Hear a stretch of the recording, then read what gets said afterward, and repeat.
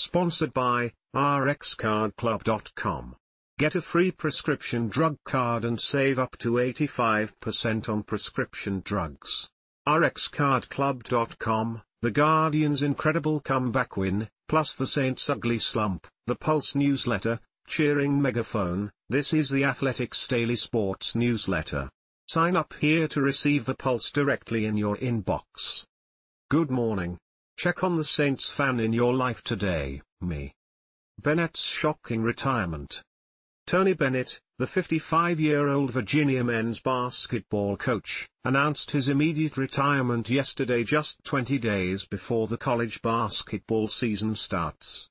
The 2019 national champion gave no reason for the sudden move, but will address the media today.